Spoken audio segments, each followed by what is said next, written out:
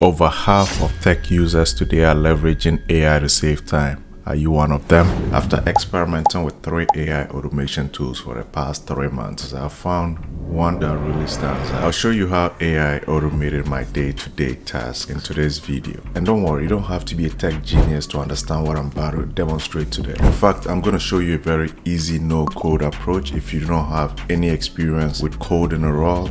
And then I'm going to show you a much more advanced approach that uses CrewAI to basically tackle the same task. This setup alone has at least saved me 2 hours each week. I was watching an Andre Kapati video the other day, and if you don't know who Andre is a big shot at OpenAI. And in the video, he said right now, AI language models can only do system 1 thinking. They are like auto-predict on steroids. They can't tackle problems from all angles and come up with solid solutions. And for AI to truly help humanity, they need to be doing system 2 thinking. For me, I believe when AI truly reaches system 2 thinking, this is when we can start to see certain office and administrative jobs get automated. Let me show you what my setup used to be. So I make YouTube videos, and my process usually involves make the video, turn it into a LinkedIn post that I can post on LinkedIn, and also from there turn it into a Twitter thread that I can post on Twitter. And this process usually takes time. It takes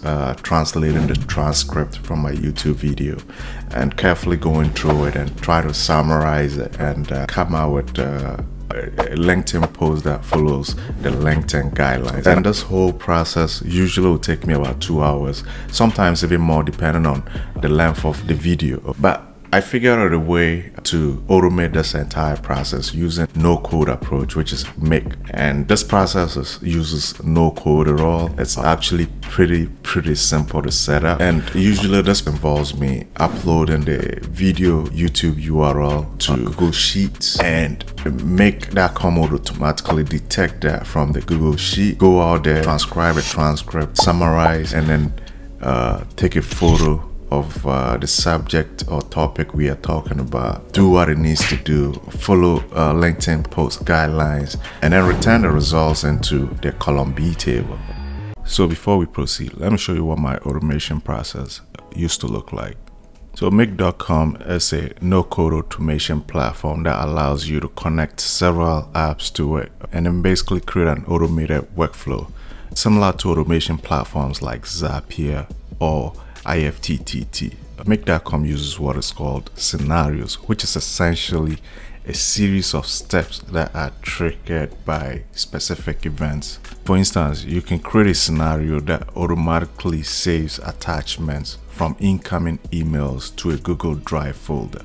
And the good thing I love about Make.com is it supports hundreds of apps and services. And this basically allows you to create complex workflows by combining multiple applications. My only issue so far with it has been the ability to have a lot more customization options. Connecting a bunch of different services to your Make.com can be an expensive process. Maybe I was going about it the wrong way, but it can only run every 15 minutes. So the process involves the following steps: setting up a Google Sheet to trigger the automation by entering a YouTube video URL. Second, we use a GPT agent with a pre-written Python script to extract the video transcript. Thirdly, we run the Python script using a no-code platform called Zero Code Kit to retrieve the transcript. Then we send the transcript to another GPT agent trained to summarize the content and generate key takeaways. Then we send the summary to a specialized GPT agent called LinkedIn Bot to generate a LinkedIn post with relevant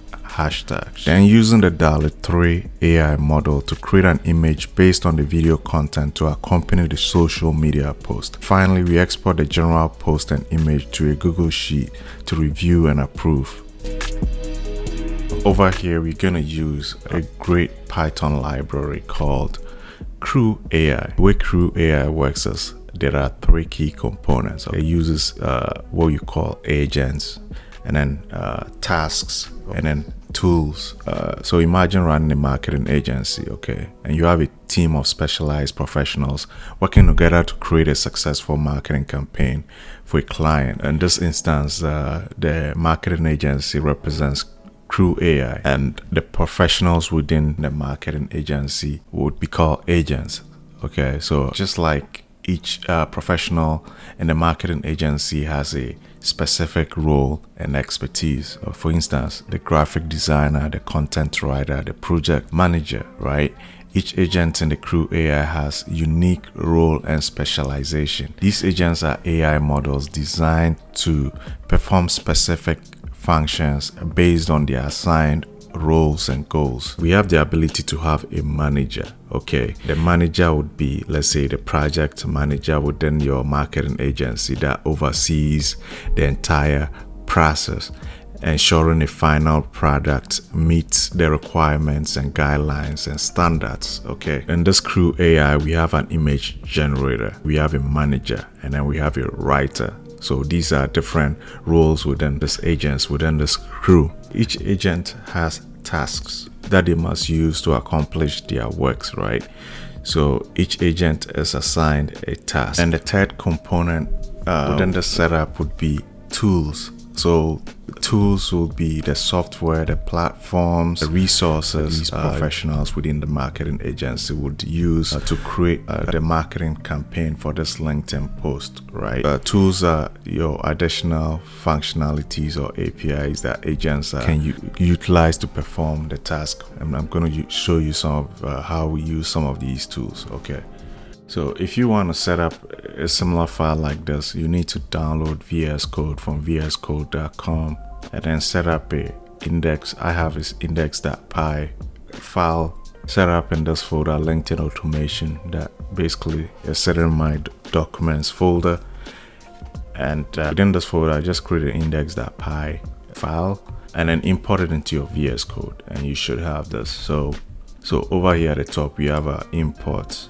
And then over here, some additional imports. Over here, define the LLM. And then I'm currently using OpenAI and with GPT 3.5 table. For testing wise, you want to use 3.5 because this operation can be expensive. So if you want to, after your testing and you go live, you can switch this to GPT 4, but just so it's about 70 cents or so to run an operation, and this is going to run severally, so it is an expensive process. So that is something to keep in mind. And in this step, basically we are prompting the user to enter a YouTube URL, and I'll demonstrate this in a second. And then store that value into the video URL, print that, and then define a full transcript here that we will be assigning this tool to. So this is our first tool here. Tools are basically the tools agents need to be able to perform their tasks. So we have this first tool here, which is fetch video transcript. That is, and basically what it does is it uses a YouTube transcript API. Basically grab the YouTube URL that was inputted by the user through the command interface, and goes out there and transcribes that YouTube video into the transcript. And then over here, we're just assigning that value to the full transcript. And the second tool we have here is generate image tool.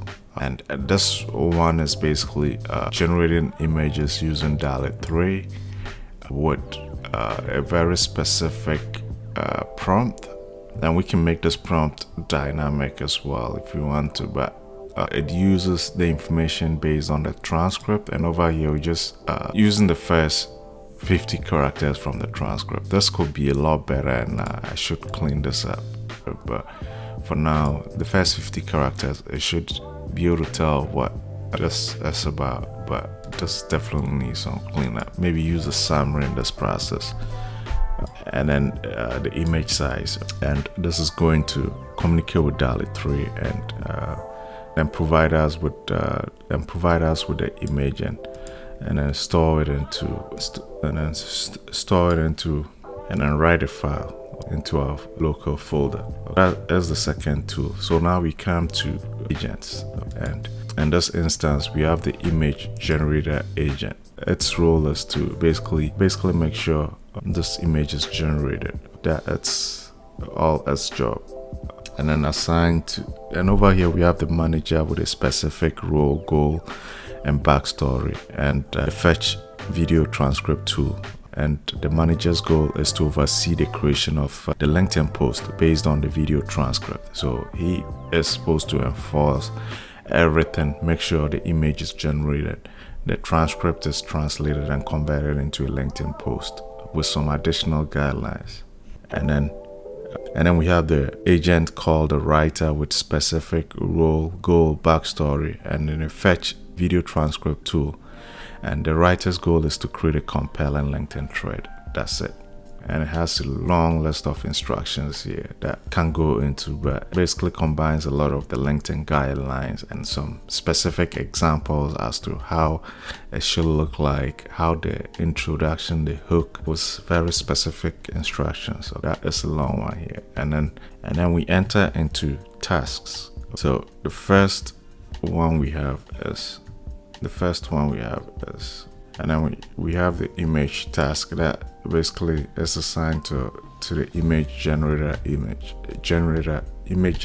agent. The writer task that is assigned to the writer agent. And then we have the manager task that is assigned to the manager. And then over here you have this is where you tie everything together. All right. And in the end, we're just printing out the results. And then it does something as well. If we go to the manager performs a very specific role here. First of all, takes the context of the write task and the image task, and then output those into the LinkedIn post MD that is going to create locally within this folder that we are about to see in a second. And then it also has access to the video transcript tool.